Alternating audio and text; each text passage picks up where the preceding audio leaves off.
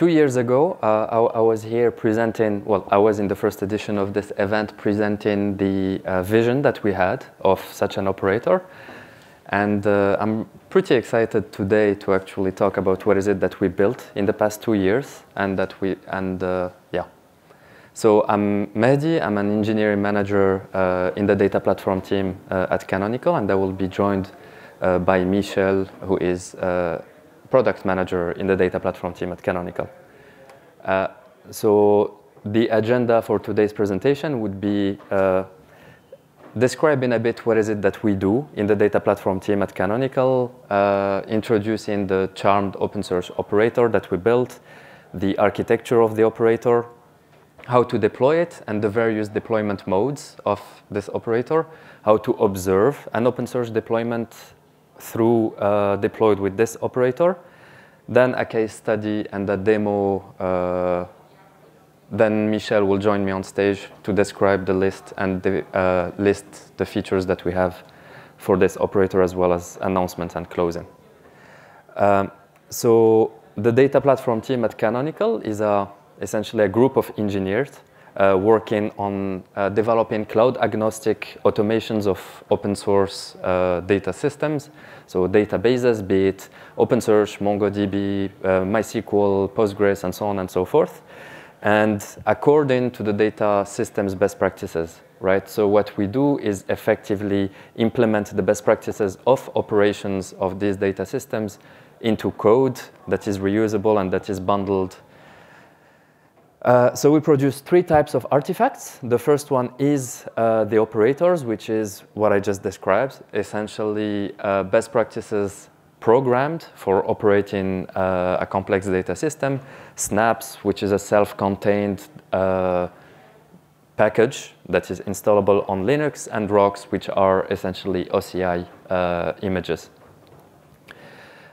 So the charmed OpenSearch operator runs with Juju, right? So it is cloud agnostic. The current version of the charmed operator is VM and machines specific, meaning that it runs on any type of environment given that this substrate provides with bare metal or VM instances. So whether be it on premise or on AWS, Azure, OpenStack, it doesn't really matter, right?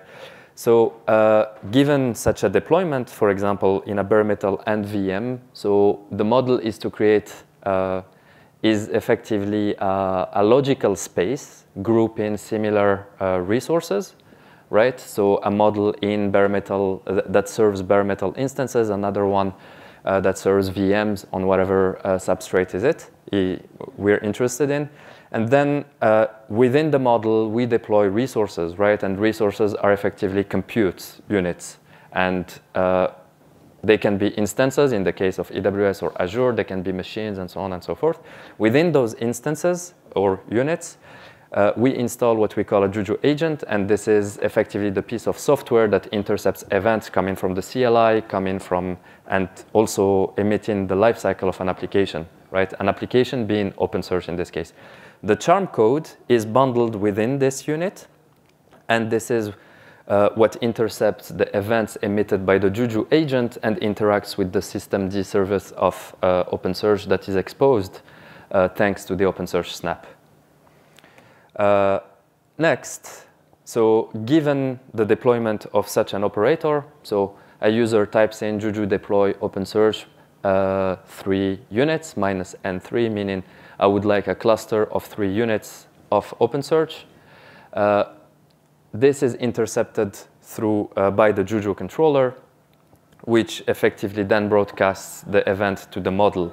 And in this case, it will follow a specific flow. The first one is spinning up an instance on the cloud substrate, whatever that is, right? AWS or OpenStack or whatever. So spin up an instance, a unit, as defined by the model specification, then install the Juju unit agent within this instance, start the charms lifecycle, and the charms lifecycle is a set of steps that every single unit operated through this operator is obliged to follow. For example, we start a unit starts with the install event, right? The install event is effectively what will install the OpenSearch snap, then followed by the start event and hook, which is effectively what starts the systemd service, does a bunch of checks, sanity checks, and so on and so forth, right? So the charmed operator's code effectively implements these hooks, the hooks that are emitted by the by the Juju agent. We program them in Python, and we define what it is that we want to implement. Right, so other examples of operations that we can run with Juju and given the OpenSearch charm. So to deploy a cluster of 3 units, as I showed, Juju deploy 3 units of OpenSearch. Say you want to scale up, Juju add units, the number of units you're interested in. Want to scale down, horizontally scale down, removing a unit, or altering the config of a deployment, setting the roles, data hot to all units in a model, right? So you can do that through Juju config. And one of the coolest features is about Juju integrations, meaning effectively integrating the OpenSearch deployment with other client applications or other applications providing certain types of values, for example, observability, right? Similarly, for rolling upgrades, it's as simple as Juju refresh OpenSearch revision latest. So you sort of get the idea of how it is that we interact with an OpenSearch cluster operated by Juju, right? And this effectively simplifies sort of the management of such a fleet. And it's really up to the user how they want to type in these types of command, whether through a UI, whether through a command line, whether their own automation. But as you see, this is more focused on the day+2 operations, meaning post-deployments. We do deploy, but you can choose how to deploy this operator either manually, through Terraform, through Ansible, it doesn't really matter. But the day+2 operation is where the whole operator's logic is very much important. So the architecture of the charmed OpenSearch operator, so there is a hard, so in red is effectively the mandatory components of a deployment of the OpenSearch, charmed OpenSearch operator deployment. And as you see, TLS is a central point of such a deployment. So the TLS, those are as well operators. All of these blocks are operators. The red arrow indicates the mandatory integration for an OpenSearch deployment to succeed. All the green arrows are effectively optional charms to deploy in case we want to enrich and expand further on this operator, on this deployment, right? So the TLS certificates provider, this is the charm and the operator that provides with certificates.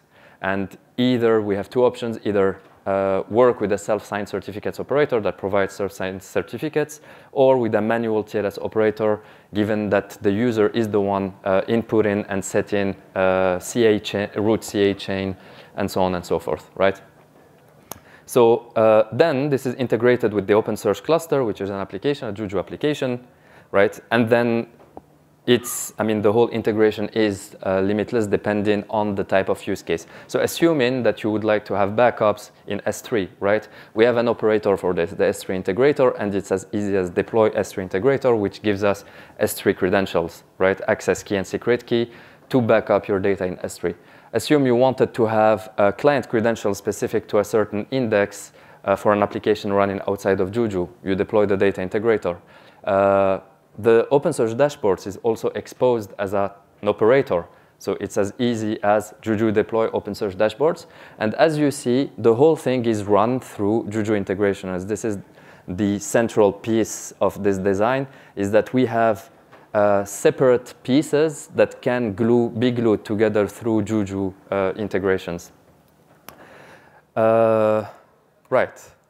So how to deploy this thing? How to deploy an OpenSearch cluster with high availability, of course, self-healing, and so on and so forth. So this is the whole value proposition of this operator. So we have two modes of deployment, so simple deployments and large deployments. For simple deployments, one OpenSearch Juju application equals one OpenSearch cluster, right? So we add a model, dev, we deploy the self-signed certificates, as we said. We deploy 4 units of this, the OpenSearch operator, and then we integrate the OpenSearch operator with the self-signed certificate. So as soon as we have this, this effectively translates in compute terms into a model that's called dev, which is a logical grouping of these resources, an application that is TLS provider, right, with a unit/0 and 4 units of OpenSearch. And now with this, we effectively have a cluster that's up and running. So on more complex deployments, where you would like to have more of a diverse topology in your application and cluster, where you would like to have, for example, dedicated nodes per roles or different constraints set up. For example, I would like my machine learning nodes to have this very specific instance type with GPU, or the cluster manager dedicated node. I would like to give them cheap compute, so T2 small instances, right? We can do that. And the design that we have is to shift from managing units to managing blocks of unit entities, homogeneous entities. So if I would like to deploy a set of coordinating nodes, I can deploy them as applications and then scale that application regardless of the other applications that are about cluster manager, data, machine learning, and so on. And this sort of simplifies the whole governance model of such a cluster. So team A can chime in, or team B can chime in an existing development and only maintain a particular piece of deployment and compute, right? So how is the whole UX for such a large deployment?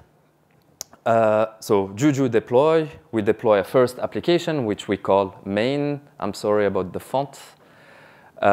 So we deploy an open source application that we name main. We give it the roles cluster manager. Then say we want to deploy another one that we call failover and should have all the roles, including cluster manager, data, and so on and so forth. We do that with a config option that's called init hold true. We set it to true, meaning that please do not start the cluster until it is being integrated with the original one, which is the main application. Then we want to scale this deployment up and have a data hot specific application that joins also the same deployment, where we give it the roles data hot or other constraints such as the instance type and so on and so forth. Then we integrate these applications together. We integrate the main application with the failover. We integrate the main with data hot, failover with data hot, and so on. And we do the same for the self-signed certificates operator, right? So now this is the scheme that we find ourselves with. A model having the TLS provider which issues certificates to every single application in the said model, and every single application with its own specificities and its own properties, all deployed and related to each other, and all of it forming a single massive open source cluster, right? So the goal of this is to form a single open source cluster constituted of diverse applications that are managed separately. How do we observe this thing, right? So it's cool. We know how to deploy. But how do we observe this? Again, Juju integrations, right? So we add a model that runs on K8s, and we deploy an application called CostLight, which is a bundle, a group of observability-related applications that we deploy at once in a specific K8s model. And then we offer the applications that are deployed for consumption, meaning that I deploy the observability stack in a model, and now I would like to allow other applications outside of this model to consume and integrate with. So this is what I do with Juju Offer, Grafana Dashboard, Loki, Prometheus, and so on and so forth.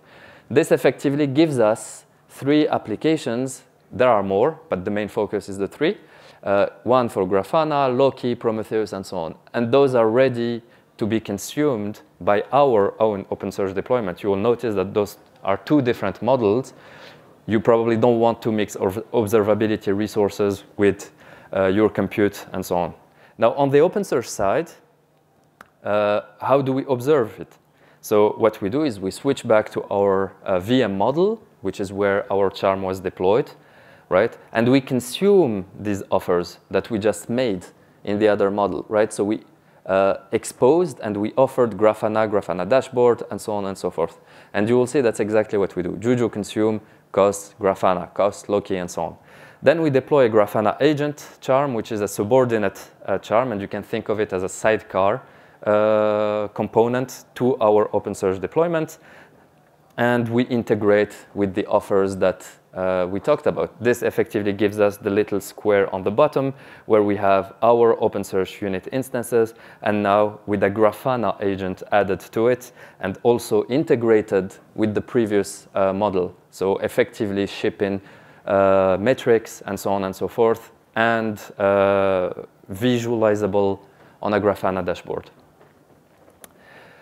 Now I'd like to have a small case study to show a bit how the whole scale of this operator goes, and how, I mean, the whole value proposition, as I said, is a diversity in the topology of the deployment, and also the cloud agnostic nature of such an operator. So assume that team A built this nice little use case with very small compute, right, using OpenSearch, didn't expect any scale, didn't expect any growth, just a nice little use case, right?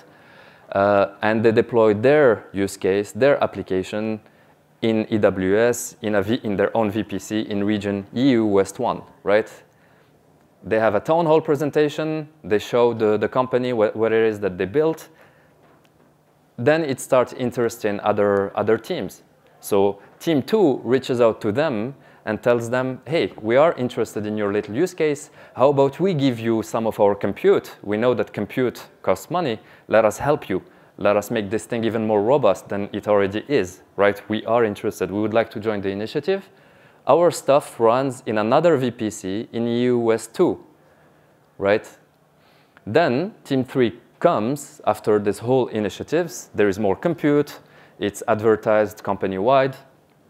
And they say, hey, we have an ML use case, except we have our own infrastructure, our whole setup, our whole deployments, and so on Azure, on a virtual network.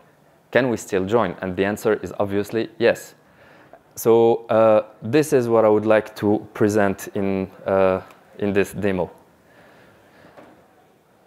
So team 1 creates a new model in a VPC EU West 1, right?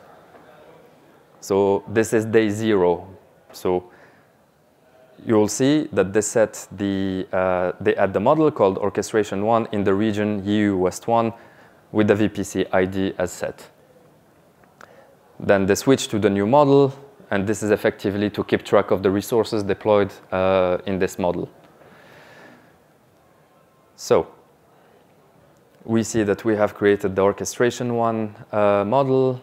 And now we're going to watch the progress and the evolution of this model, the resources, their statuses, and so on. So currently it is empty, but now we're about to deploy OpenSearch.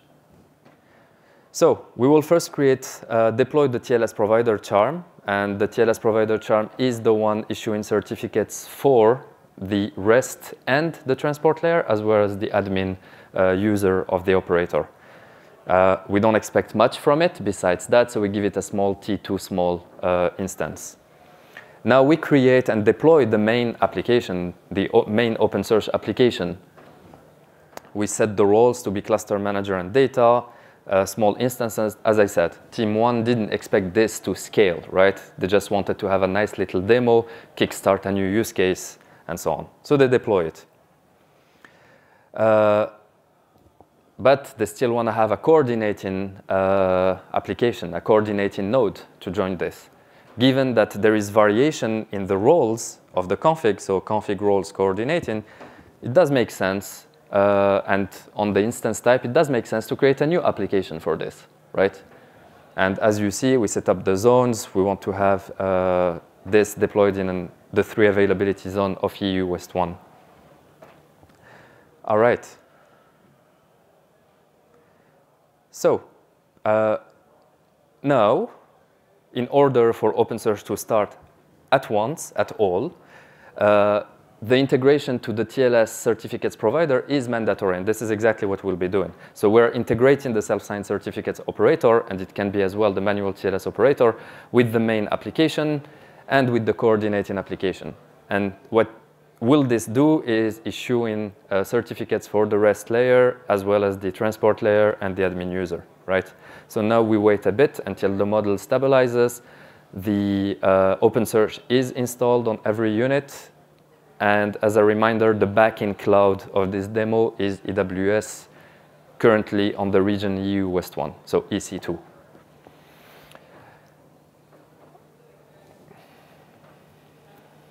The installation of OpenSearch happens through the snap that is bundled and that is installed from within the operator. So immediately we move to the state of waiting for TLS to be fully configured, so receiving certificates, configuring the units, and effectively starting automatically the OpenSearch charm. So every operation that this charm does is effectively happening on a roll-in fashion. So every node starts in a roll-in fashion, one node at a time. And we should now have effectively a 3 nodes cluster that's up and running. Let's verify this, right? So we run an action on a unit, and this is also one of Juju's features, that's called getPassword. This will effectively fetch the admin credentials used internally by the charm, right? Why do we do this? We want to use the cat nodes API and actually see what OpenSearch is reporting. So, right, we see from the status that the cluster is up and running, but let's see what OpenSearch actually says. So this is what we're doing, and we see that we have 3 nodes. We curl the cat nodes API, and we see that we have 3 nodes effectively deployed. So we have an OpenSearch cluster of 3 nodes matching the Juju deployments, right? Now, what about the coordinating only node, right? So it wasn't there. We don't see it. And why? Because the coordinating node needs to be integrated with the main application, which is called main. So this is exactly what we do. Juju integrate main with the coordinating application. And we see the node starting, right? So effectively joining the fleet. And this is the part where Team 2 comes to us and says, hey, how about we add compute in VPC2, in EUS2, right? Then Team A says, sure, let me offer my clusters to you. Let me offer the main application, and let me offer the self-signed certificates operator, the TLS provider. So I will allow you to integrate with these. So I'm first offering them so that resources outside of my current model can consume them, right? So this is what we currently do. And then what we do is we create a user. We will create a user to be assumed by the Team 2, that we will call Team 2 AWS VC2. And this effectively generates a token and a comment that Team 2 will use to see the actual Juju controller, to register the Juju controller used by Team A. And we will grant them access to the new model, allow them to create a new model managed by the same controller. And this is what we're currently doing.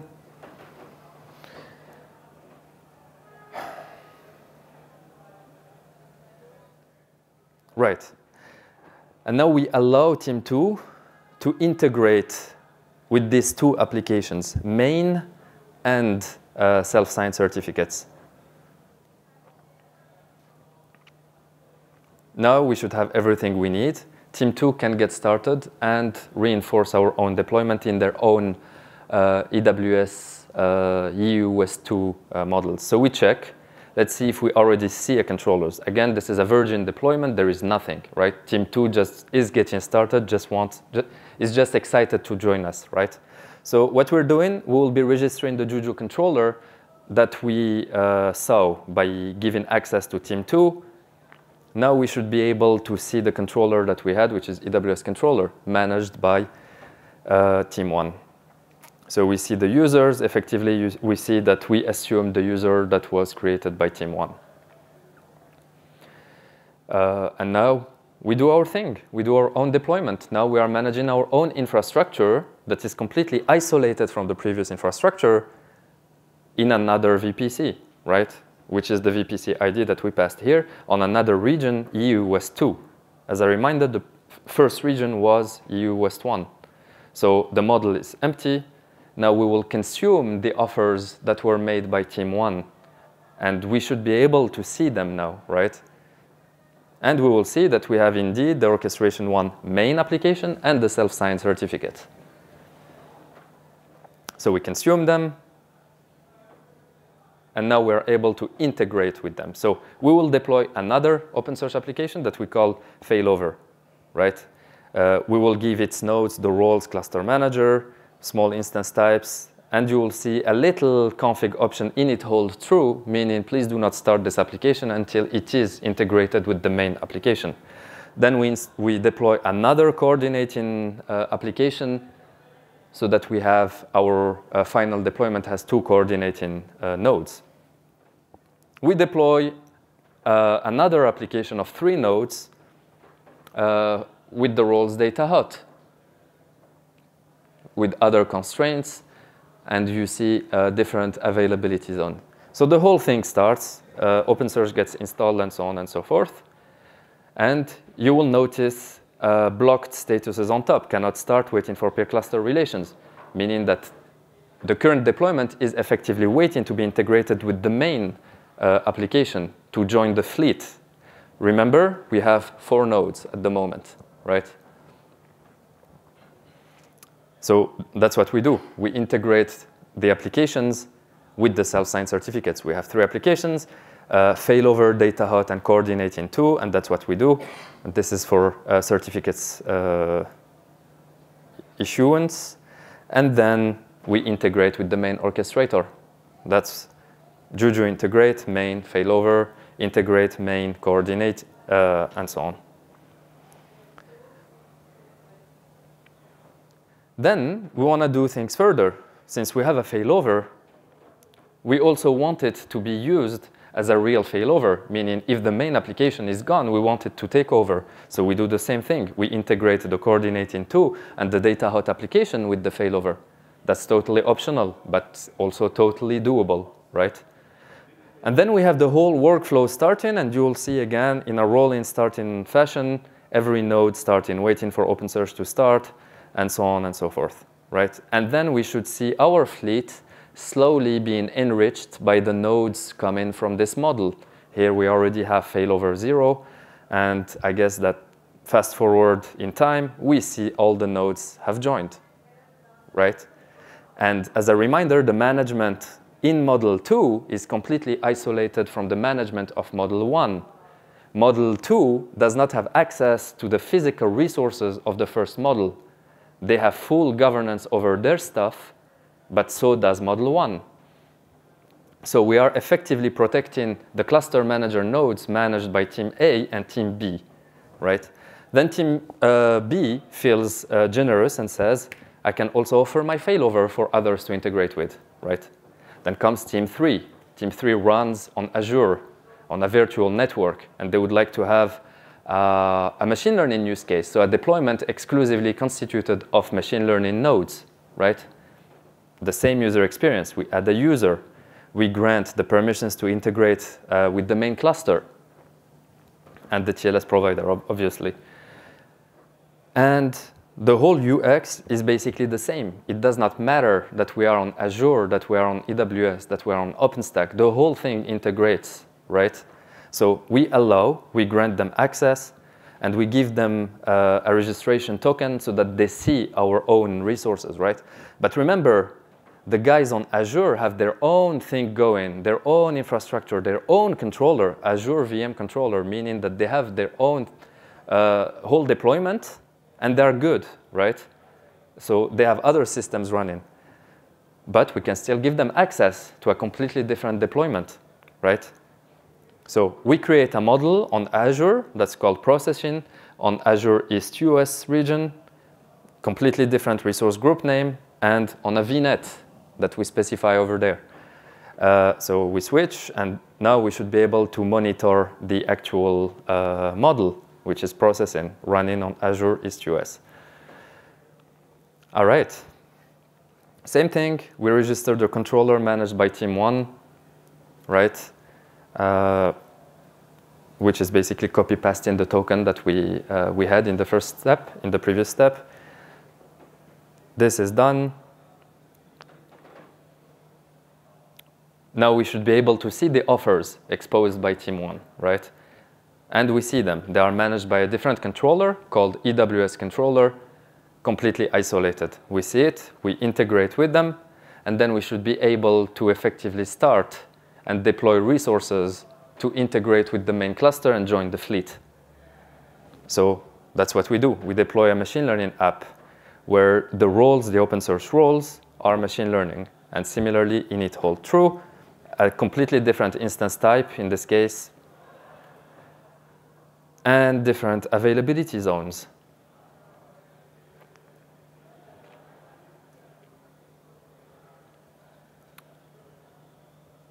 All right. Similarly, the resources start being deployed, and we should see the whole provisioning flow happening where the charm takes over and starts its own lifecycle, installing, starting, and so on and so forth, right? So yeah.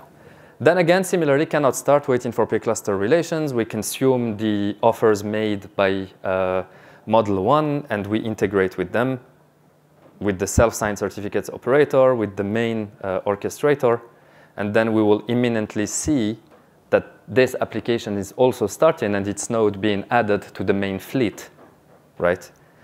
So we do that, and as you see, the whole workflow of waiting for OpenSearch to start, and the 3 nodes effectively added at the end of the fleet. Right, so we have 3 deployments, EU West 1, EU West 2, and Azure East US. And you see here the node roles effectively and the backend instances on EC2 and Azure VNet. And that's it. I would like to hand over the next slide to my colleague Michel.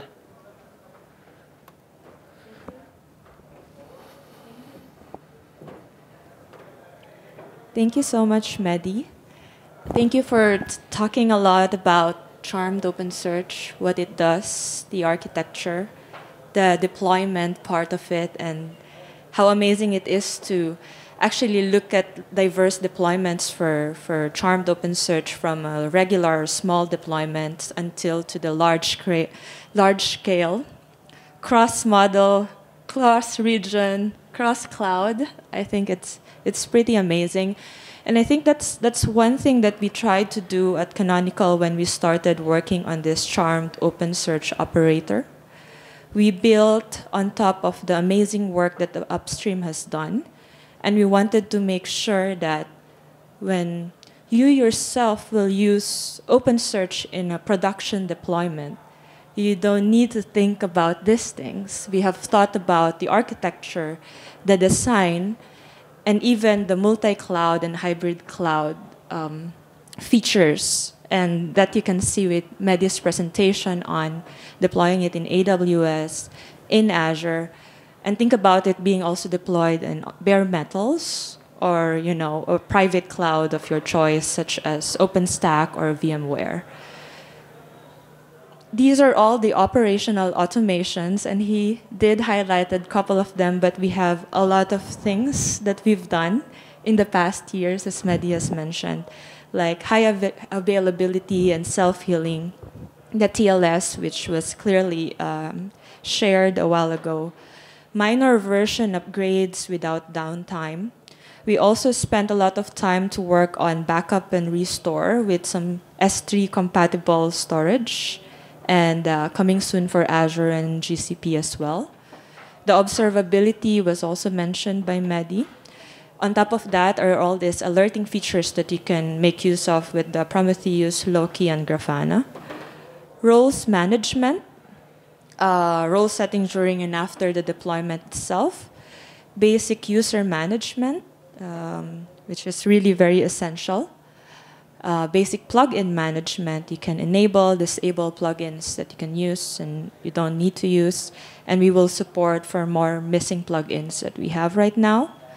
We also develop a separate charm for the OpenSearch dashboards, which has some TLS implementations, etc. And lastly, I think one thing that enterprise is thinking when they deploy applications such as OpenSearch is making sure that if critical vulnerability exposures is there, it's addressed. So at Canonical, we've developed ways to be able to fix those issues with specific SLAs and support agreements. So you don't need to worry about, suddenly you just wake up and something is happening, and Canonical will be helping you on that, and we have automations to help you. So that's the charmed OpenSearch features that we've done on top of all the amazing work that the OpenSearch upstream has done. And yes, so we've shared all the features, the deployment works, and the demos that Mehdi has shared. Now we have an important announcement. Together with Mehdi, we've been working with this for a while. So we wanted to share that the charmed OpenSearch is generally available with the OpenSearch version 2.17. This is the latest version of OpenSearch that was released last week. So you can see some documentation in the links that you can see in the screen, Charm Hub, and also in Snapcraft. We also have our latest press release about it. We made sure that it's also accelerated with different hardware vendors that we were working with. One of them is Intel, NVIDIA, and the rest. And at the same time, this is the enterprise solution at Canonical. Multi-cloud support will be given. And at the same time, all the automations that we've shared a while ago with all the features, orchestration, reliability, consistency is being covered with this product of Canonical that we are announcing today. So we are very, very thrilled, very, very happy to share to you this news. And you can read more in the QR code for our press release. And with that, what we guarantee are different types of offering. The security maintenance of your OpenSearch, as I mentioned, with CVEs, high, medium, and critical support. You have someone to call if you have any issues or questions. Managed solution means, with the use of the operator, you can have someone from Canonical who can help you from the deployment to observability piece to upgrades to backup and restore and many more to make sure that your OpenSearch is up and running. And lastly, the advisory services. So it can span from architecture, solution design, deployments, and many more. We wanted to really make sure that you become successful in your OpenSearch journey. So that's it. That's our announcement. That's our general availability. That's the one that Canonical is offering. And I think we'll proceed now to... Thanks, Michelle. Good part that you wanted to promote. Yes. So if the things that we build are exciting to you, right, we are always looking for strong engineers and people who believe in this mission. We write open source code, right? So we are always looking for talented engineers who are interested in the stuff that we do. We have openings for the actual OpenSearch operators, but should you be interested in other databases such as MongoDB, Postgres, MySQL, and so on, please know that we are also hiring for this. We have an ambitious roadmap, and we would like to really get help from strong engineers that believe in our missions. And with that, I would say thanks for attending, and if you have any questions.